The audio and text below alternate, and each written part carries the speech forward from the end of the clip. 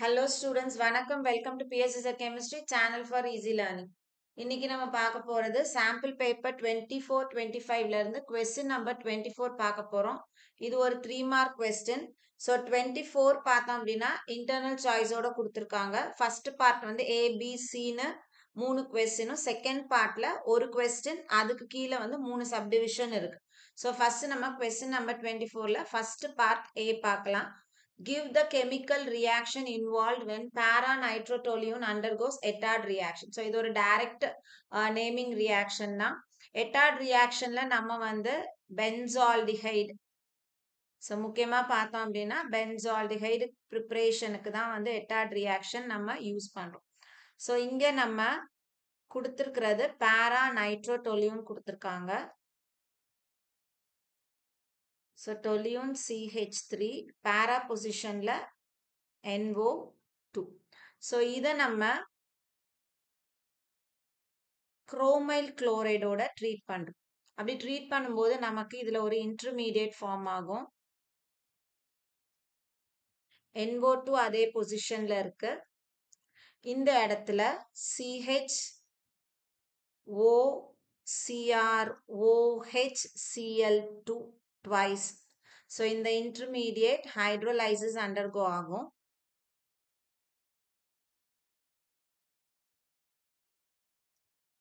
இந்த இடத்துல NO2 அப்படியே இருக்கும். இந்த இடத்துல மட்டும் நம்மளுக்கு CHOன்னு கிடைக்கும். So, para-nitro-benzaldehyde நமக்கு ப்ராடக்டா ஃபார்ம் ஆகும். அடுத்த question, why does benzoic acid exist as a dimer in a aprotic solvent?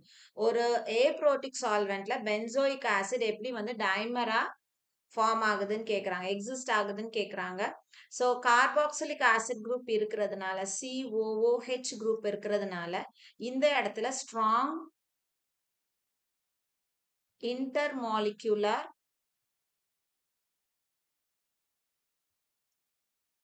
Hydrogen bonding இருக்கும். ஸோ ரெண்டு பென்சோயிக் ஆசிடுக்கு நடுவுல intermolecular hydrogen bonding ஃபார்ம் ஆகிறதுனால ரெண்டு molecules of benzoic acid associate ஆகும் பொழுது நம்மளுக்கு டைமரா மாறுது. ஸோ அந்த இதையும் நம்ம பார்க்கலாம். So C6H5 C double bond O OH. So இது ஒரு benzoic acid. C6H5 C OH double bond. இது ஒரு benzoic acid. இப்போ இந்த ஆக்சிஜனுக்கும் ஒரு benzoic acidல இருக்கக்கூடிய C double bond ஆக்சிஜனுக்கும் இன்னொரு benzoic acidல இருக்கக்கூடிய OHல இருக்கக்கூடிய ஹைட்ரஜனுக்கும் அதே மாதிரி இங்கேயும் இந்த மாதிரி ஸ்ட்ராங் இன்டர்மாலிகுலர் ஹைட்ரஜன் பாண்டிங் வரதுனால பென்சோயிக் ஆசிட் எப்பவுமே நம்மளுக்கு டைமரா எக்ஸிஸ்ட் ஆகும். ஸோ நம்மளுக்கு ஆன்சர் வந்து due to strong intermolecular hydrogen bonding between two benzoic acid, these benzoic acid exist as a டைமர்னு நீங்க எழுதணும். அடுத்தது மூணாவது கொஸ்டின் வந்து benzene on reaction with methyl chloride in presence of anhydrous aluminum chloride forms toluene. What is the expected outcome if benzene is replaced by benzoic acid? Give a reason for your answer னு கொடுத்துட்டாங்க. So first ஒரு statement நம்மளுக்கு கொடுத்துட்டாங்க. என்ன கொடுத்துட்டாங்க? Benzene on reaction with methyl chloride in presence of anhydrous aluminum chloride. So நமக்கு இந்த anhydrous aluminum chloride reagent வந்துட்டு அப்படின்னாவே அந்த இடத்துல நம்ம ரியாக்ஷன் வந்து Friedel-Crafts reaction. Friedel-Crafts reaction. சரியா? ஸோ அப்ப இந்த இடத்துல என்ன ஆகுது? இதுல இந்த இடத்துல இருக்கக்கூடிய ஒரு ஹைட்ரஜன் இந்த சிஎல்லோட சேர்ந்து HCl போகுது. இங்க இருக்கிற ஹைட்ரஜன் தான் எடுக்கணுமா அவசியம் இல்ல. பென்சீன்ல இருக்கக்கூடிய 6 கார்பன்லயும் ஒரு ஹைட்ரஜன் இருக்கு. நீங்க எந்த ஹைட்ரஜன் வேணாலும் ரீப்ளேஸ் பண்ணலாம். ஸோ நம்ம ஈஸியா கன்வீனியன்ட்டுக்காக நம்ம இதை எடுத்துக்கிறோம். அப்ப அந்த இடத்துல இருக்கிற ஹைட்ரஜனை நம்ம சிஎல்லோட எடுத்துட்டோம் அப்படின்னா பேலன்ஸ் நம்மளுக்கு CH3 அட்டாச் ஆகும். ஸோ நமக்கு டொலியூன் ஃபார்ம் ஆகுது. இந்த ஸ்டேட்மெண்ட் அவங்களே கொடுத்துட்டாங்க. இப்ப என்ன சொல்றாங்க அப்படின்னா இந்த இடத்துல பென்சீனுக்கு பதிலா நம்ம வந்து பென்சோயிக் ஆசிடா மாத்துறோம் அப்படின்னா ஸோ இந்த இடத்துல பென்சீனுக்கு பதிலாக நம்ம பென்சோயிக் ஆசிட் எடுத்து இதே மாதிரி CH3Cl ஆன்ஹைட்ரஸ் அலுமினியம் குளோரைடோட போட்டோம்னா நம்மளுக்கு இந்த இடத்துல என்ன ப்ராடக்ட் வரும்னு கேக்குறாங்க. ஸோ இந்த இடத்துல நம்மளுக்கு ரியாக்ஷன் நடக்காது. ஏன் அப்படின்னா பென்சோயிக் ஆசிட் வந்து ஃப்ரிடல் கிராப்ஸ் ரியாக்ஷன் அண்டர்கோ ஆகாது. ஏன்னா இந்த COOH குரூப் இருக்கு இல்லையா, அந்த கார்பாக்சிலிக் குரூப் வந்து highly deactivating group. It is highly deactivating group. அதனால இது என்ன பண்ணும் அப்படின்னா இந்த கேட்டலிஸ்ட் அலுமினியம் குளோரைடு கூட it forms bond.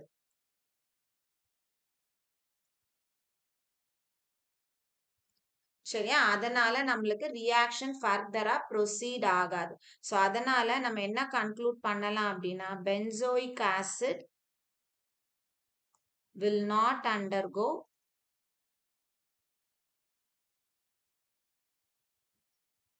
Friedel-Crafts reaction.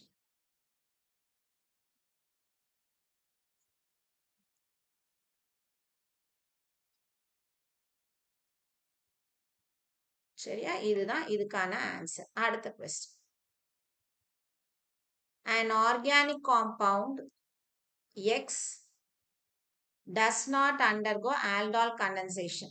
However, X with compound Y in presence of a strong base react to give the compound 1,3 diphenyl prop 2N1-one.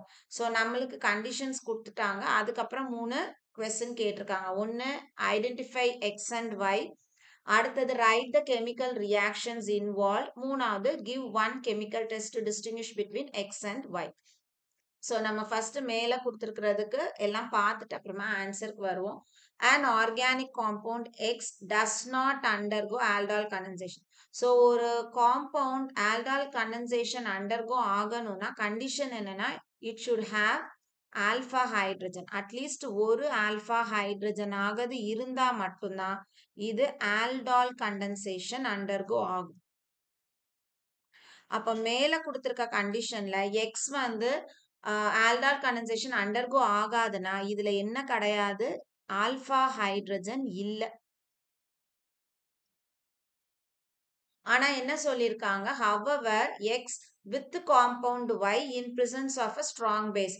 x வந்து y கூட strong base presenceல, in presence of strong base நமக்கு இந்த 1,3 diphenyl prop 2N1-one compound கொடுக்குது. So அப்போ இந்த compound first நம்ம ஸ்ட்ரக்சரை எழுதிட்டு அதுக்கப்புறமா XY என்னன்றதை பார்ப்போம். இப்போ 1,3 டைஃபினைல் ப்ரோப், அப்போ மெயின் செயின் வந்து ப்ரோப், அப்போ 3 கார்பன் நம்ம போட்டுடணும். 1 2 3. சரி, இப்போ செகண்ட் பொசிஷன்ல EN இருக்கு. அப்போ 1 2, செகண்டுக்கும் தேர்டுக்கும் நடுவில் டபுள் பாண்ட் போட்டாச்சு. இப்போ 1,3ல டைஃபினைல், ஸோ இது ஃபர்ஸ்ட் கார்பன், இது தேர்ட் கார்பன் அப்படின்னா இந்த இடத்துல ஒரு ஃபினைல் குரூப், அதே மாதிரி இந்த இடத்துல ஒரு ஃபினைல் குரூப். சரியா, ஸோ இது நம்ம first carbon, second carbon, third carbon எடுத்து இப்போ ஃபர்ஸ்ட் பொசிஷன்ல ஓன் கீட்டோன். இப்போ பேலன்ஸ் பண்ணிடுவோம், நம்ம வேலன்சி கரெக்டா இருக்கான்னு செக் பண்ணிடுவோம். இந்த கார்பனுக்கு 1 2 3 4 கரெக்டா இருக்கு, இந்த கார்பனுக்கு 1 2 3, ஸோ இங்க ஒரு H, இந்த கார்பனுக்கு 1 2 3 H. சரியா, ஸோ இதுதான் நம்மளுக்கு ஃபைனல் ப்ராடக்டா வருது. இப்போ இந்த ஃபைனல் ப்ராடக்ட்ல பார்த்தோம் அப்படின்னா நமக்கு ஒரு ஓன் குரூப், ஒரு கீட்டோன் குரூப்பும் ஒரு ஈனும் இருக்கு. ஸோ ஓனும் ஈனும் வந்து ஒரே காம்பவுண்ட்ல வருது அப்படின்னா இது வந்து ஆல்டால் கண்டென்சேஷன் ப்ராடக்டா இருக்கும். சரியா, ஸோ ஆல்டால் கண்டென்சேஷன் ப்ராடக்ட்னா நம்ம எடுத்துக்கக்கூடிய ரெண்டு, அதாவது XY எடுத்துக்கிறோம்னா இதுல அட்லீஸ்ட் ஒன்னுலயாவது நம்மளுக்கு ஆல்பா ஹைட்ரஜன் இருந்தாதான் ஆல்டால் கண்டென்சேஷன் அண்டர்கோ ஆகும். அப்ப நம்மளுக்கு எக்ஸ்ல வந்து ஆல்பா ஹைட்ரஜன் இல்லைன்னு சொல்லிட்டோம், அப்ப கண்டிப்பா பில என்ன இருக்கணும் அப்படின்னா ஆல்பா ஹைட்ரஜன் இருக்கணும். சரியா, ஸோ எக்ஸ்ல ஆல்பா ஹைட்ரஜன் கிடையாது, நோ ஆல்பா ஹைட்ரஜன். Yல வந்து ஆல்பா ஹைட்ரஜன் இருக்கணும். இப்ப இந்த ப்ராடக்ட்ட நம்ம கொஞ்சம் பார்த்தோம் அப்படின்னா, இந்த பக்கத்துல சரியா?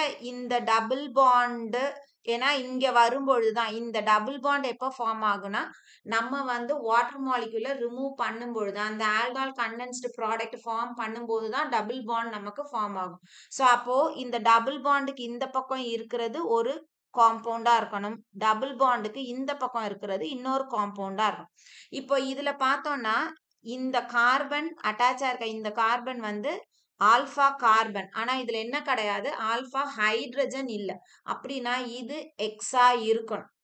சரி, அப்புறம் இந்த பக்கம் பார்த்தோம்னா, இதுல வந்து இந்த ஃபங்ஷனல் குரூப் இருக்கு. ஃபங்ஷனல் குரூப்க்கு பக்கத்துல இருக்கக்கூடிய இந்த கார்பன் வந்து ஆல்பா கார்பன். கண்டிப்பா இதுல என்ன இருக்கு அப்படின்னு பார்த்தோம்னா, ஆல்பா ஹைட்ரஜன் இருக்கு. அப்ப இது நம்மளுடைய Y காம்பவுண்டா இருக்கணும். ஸோ நம்ம கொஞ்சம் பார்த்தோம். இதுல வந்து ஒரு வாட்டர் மாலிக்யூல் ரிமூவ் ஆனாதான் நம்மளுக்கு வந்து ஆல்கஹால் கண்டென்சேஷன் ப்ராடக்ட் வரணும்னா, இந்த இடத்துல கண்டிப்பா என்ன இருந்திருக்கணும்? OH இருந்திருக்கணும். இந்த இடத்துல கண்டிப்பா என்ன இருந்திருக்கணும் அப்படின்னா, ஒரு எக்ஸ்ட்ரா ஹைட்ரஜன் இருந்திருந்தா தான் வாட்டர் மாலிக்யூல் ரிமூவ் ஆகும்போது இந்த இடத்துல டபுள் பாண்ட் நமக்கு ஃபார்ம் ஆகும். ஸோ இதெல்லாம் வச்சு பார்க்கும்போது, X அப்படின்றதனுடைய ஸ்ட்ரக்சரை நம்ம எப்படி எழுதலாம்? CHOன்னு எழுதலாம். பென்சால்டிஹைட். ஸோ இந்த பக்கம் பார்த்தோம் அப்படின்னா, இது CH3 C double bond O. இந்த பக்கம் ஒரு ஃபினைல் குரூப். ஸோ இது வந்து Y. இது பென்சால்டிஹைட், இது அசிட்டோஃபினான். இது 2 தான் நம்மளுக்கு காம்பவுண்ட். இதுல பார்த்தோம் அப்படின்னா நம்மளுக்கு ஆல்பா ஹைட்ரஜன் கிடையாது. இதுல பார்த்தோம்னா இதுல ஆல்பா ஹைட்ரஜன் இருக்கு. இப்போ நம்மளுக்கு ரைட் த கெமிக்கல் ரியாக்ஷன் கேட்டிருக்காங்க. இப்போ கெமிக்கல் ரியாக்ஷன் எழுதுவோம். ஸோ நம்ம கொஞ்சம் மெக்கானிசம் கூட எழுதலாம். சரியா? மெக்கானிசமோட எழுதணும்னா நம்மளுக்கு கொஞ்சம் ஈஸியா இருக்கும். ஸோ ஃபர்ஸ்ட் ஸ்டார்ட் பண்ணும்போது நம்ம வந்து நம்மளுக்கு ஒரு கார்பானயான் வேணும். எதுல ஆல்பா ஹைட்ரஜன் இருக்கோ அதுதான் நம்மளுக்கு கார்பானயான். அப்போ நம்ம Yய வந்து ஃபர்ஸ்ட் எடுத்துக்கிறோம்.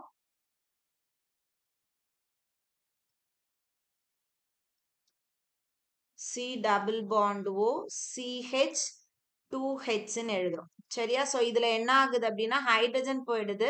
அதனால இந்த எலக்ட்ரான்ஸ் வந்து இந்த கார்பனுக்கு ஷிஃப்ட் ஆகும்போது நம்மளுக்கு என்ன ஃபார்ம் ஆகும்? C double bond O CH 2 மைனஸ்ன்னு வரும். சரியா? அடுத்தது இந்த CH2 மைனஸ் எங்க போய் அட்டாக் பண்ண அப்படின்னா இந்த பென்சால்டிஹைட்ல இருக்கக்கூடிய கார்பனைலுக்கு. நான் அப்படியே வந்து கண்டினியூஸா எழுதுறேன். ஸோ இந்த இடத்துல C double bond O H இந்த பக்கம் பென்சீன் ரிங் போடும். சரியா? இப்ப என்ன ஆகும்? இது நேரா இங்க வரும் பொழுது இது நேரா இங்க ஷிஃப்ட் ஆகும். ஸோ அப்ப நம்மளுக்கு இது என்ன அட்டாச் ஆயிருக்கும்? ஸோ இப்படி. இது C டபுள் பாண்ட் Oன்னு இருக்கும். இது CH2ன்னு இருக்கும். இப்ப இந்த இடத்துல இது O மைனஸ் இந்த H அப்படியே அட்டாச் ஆயிருக்கும். இது பென்சீன் ரிங். சரியா? இப்ப இதுல என்ன ஆயிருக்கும்? ஒரு H2O போட்டோம் அப்படின்னா இந்த மைனஸ் எதை எடுக்கும்? இந்த புரோட்டானை எடுக்கும். எடுத்தது அப்படின்னா அந்த இடத்துல நம்மளுக்கு என்ன ஃபார்ம் ஆகும்? ஆல்கஹால் மேல வந்து OH குரூப் ஃபார்ம் ஆகும். ஸோ அதை நம்ம எழுதும்போது எப்படி எழுதுவோம்? இது இந்த phenyl part C double bond O CH2. இப்போ CH இந்த இடத்துல OH இந்த பக்கம் ஒரு ஃபினைல் குரூப். சரியா?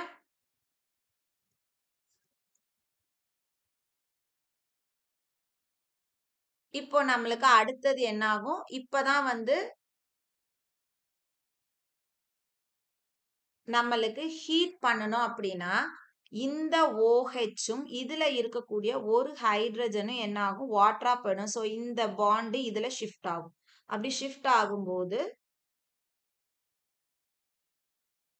C டபுள் பாண்ட் O CHன்னு இருக்கும். இப்ப இந்த இடத்துல டபுள் பாண்ட் CH இப்படி கிடைக்கும். ஸோ நமக்கு ஒரு crossed aldol condensation product. So naming கொடுக்குறோம் அப்படின்னா இந்த கார்பன்ல இருந்து நம்ம நம்பர் கொடுக்க போறோம். 1 2 3.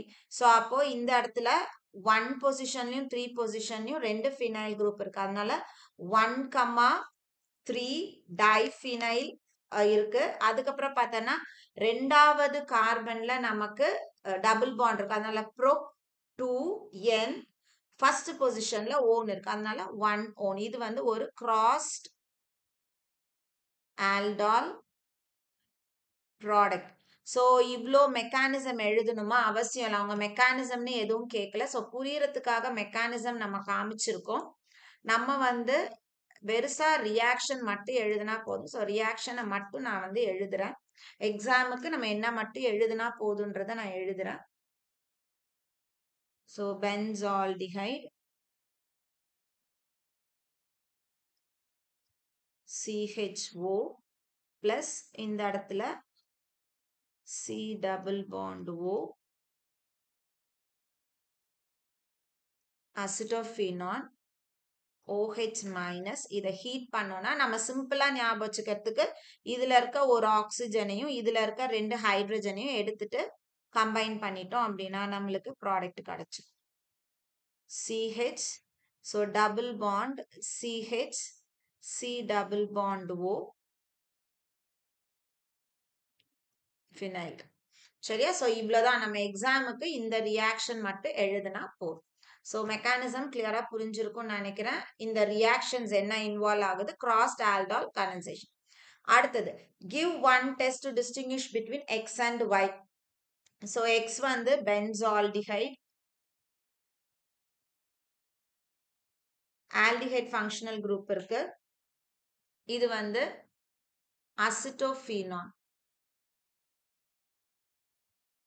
இதுல கீட்டோன் ஃபங்க்ஷனல் குரூப் இருக்கு. ஸோ நம்ம வந்து ஆல்டிஹைட் ஃபங்க்ஷனல் குரூப்புக்கு நம்ம டெஸ்ட் பண்றதுக்கு டாலன்ஸ் டெஸ்ட் பண்ணலாம். டாலன்ஸ் ரியேஜென்ட் டெஸ்ட் பண்ணலாம்.